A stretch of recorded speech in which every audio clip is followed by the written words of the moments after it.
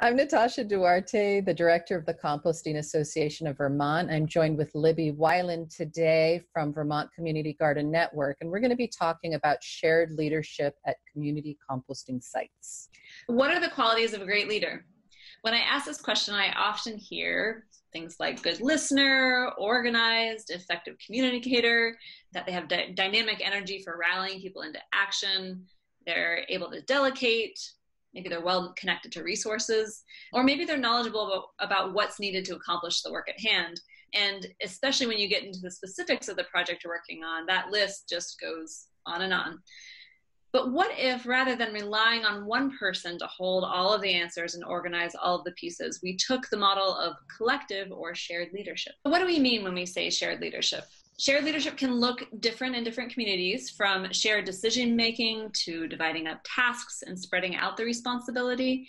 The essence is that it's not just one person pulling all the weight and calling all the shots. And as a result, your project can benefit from a diversity of ideas, of skills, and of perspectives. These quotes are just great from a number of community composting sites and people doing this kind of work. One of my favorites, that shared leadership is like sharing brains. No one has the whole picture. So as a result, groups make better choices, individuals feel more ownership and engage more deeply. And ultimately, shared leadership is really key for establishing sustainable sites. So it allows for deeper engagement into the project and ultimately less burnout from that one single person trying to do all the work. The shared leadership design helps ensure the sustainability of community compost sites, like Libby was just talking about. The sites I work with that encounter more struggles are the one where a single champion feels like they need to cheerlead the whole way. Not only can this be tiring after a while, if something comes up for that one person, the continuation of the site can be put in jeopardy. It's true that many community composting sites start with one or maybe a couple people as the driving force, but when these folks actively look for ways to bring in and empower other participants, it's much more likely that someone will be there to step in or step up when needed. Many of the sites I work with also say that the richness of the experience of working with the community towards a shared goal based on shared values is what keeps them engaged. So how do we foster shared leadership? One of the key pieces of this is coming upon shared values and goals to develop shared ownership over the project. And the idea here really is that these goals and values aren't just assumed. You have conversations with your group to articulate them.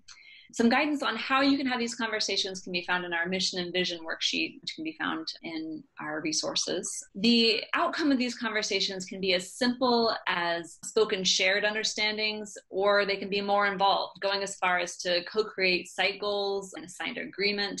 You can see here on this page the community compost expectations, kind of a template for thinking about this. So what are some of the things we want to include, some of those details that might be helpful? Goals are one thing. So the both basic goals, just kind of the, bringing the food scraps out of the waste stream, to a higher level, kind of more environmental impacts, that kind of thing. Values are good to include. So things like being a good neighbor, holding health and safety at your site. What's expected of you as someone who's participating in the site. So everything from training to if there are work hours that you have to complete might be a part of that. Behaviors are something that people might not assume, but it can be good to kind of outline, whether pets are allowed on the site, children being supervised, especially if health and safety is a big concern, and then consequences to follow through on if people are not adhering to those group agreements. And that's something that a lot of groups don't include and either don't think to or are kind of concerned about having to follow up on that kind of thing, but can be really helpful when you run into bigger issues, so that everyone starts out with the same idea and understands, okay, if I'm not doing this, this is kind of how things work.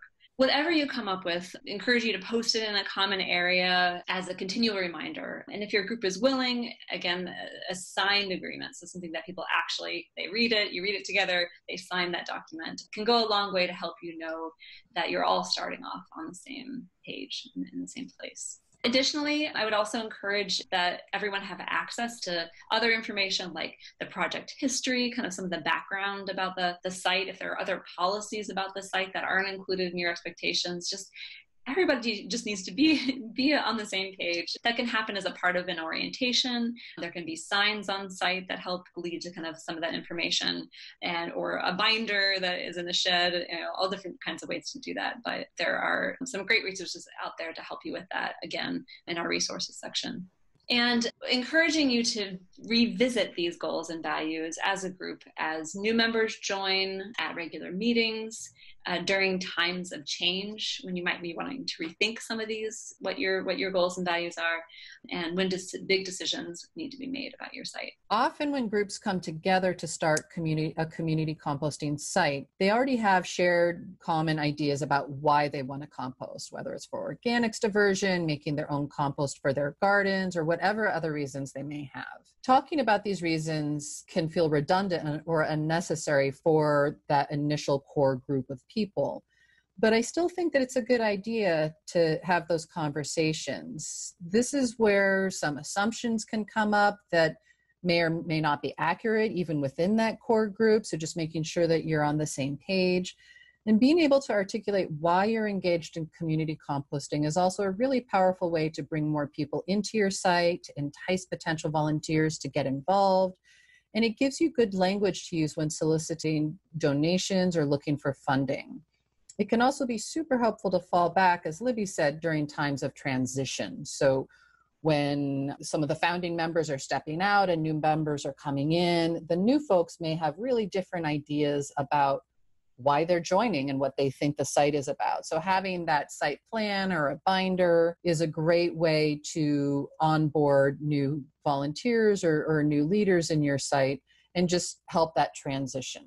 Sites often combine some sort of community time with work days, like turning windrows, screening finished compost, or distributing the finished compost. This might take the form of potlucks or inviting someone to talk about something of interest to the whole group, like how to think about incorporating laying hens into your composting site. Creating time and space for connection among your community compost site members is one of the ways that you can actually promote shared leadership. People start to feel that they're really engaged in the community as a whole at your site, and they pay more attention to what's happening and feel more involved. Simply creating that space is a way that people then may decide that they want to become more involved and spend more time with the folks at your site and work into either increasing their volunteer time or considering, after watching the current leadership, that maybe they're interested in moving into leadership roles. So similarly, if we're paying attention to the interest,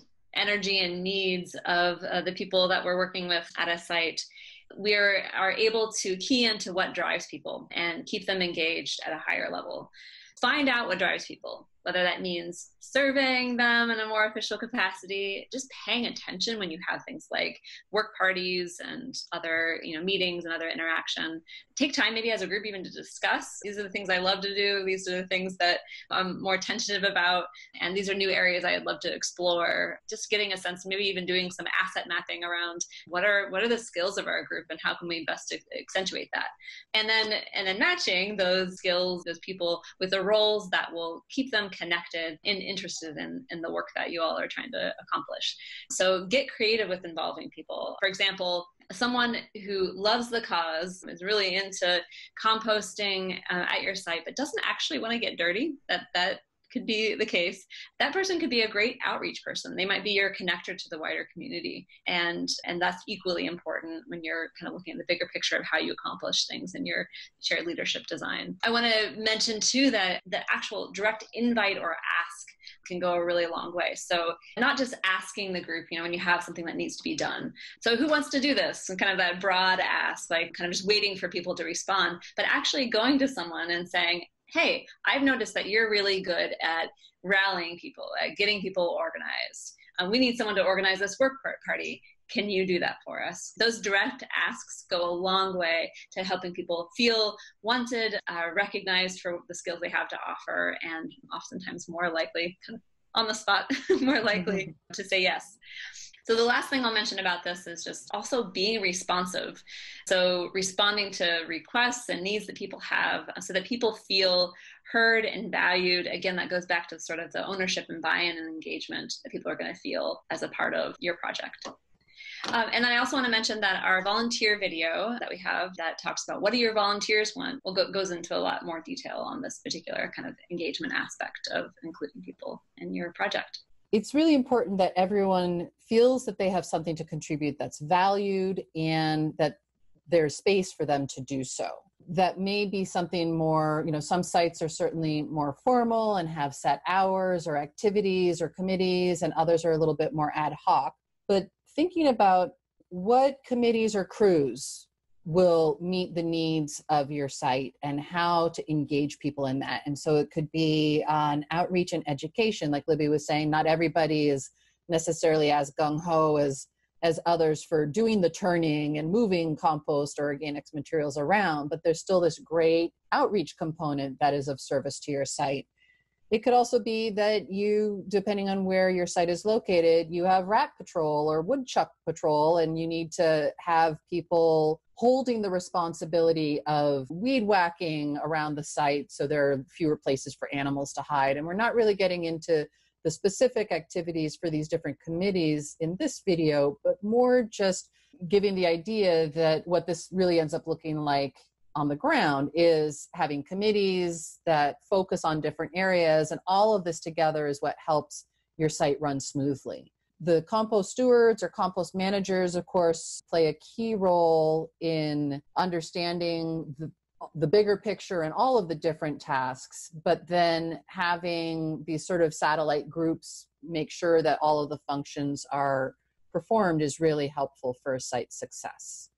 By rotating the different people who are involved either at that higher level coordinating level or in different committees, or having some redundancy or overlap, is another way to prevent burnout and keep things really interesting for the people who are involved.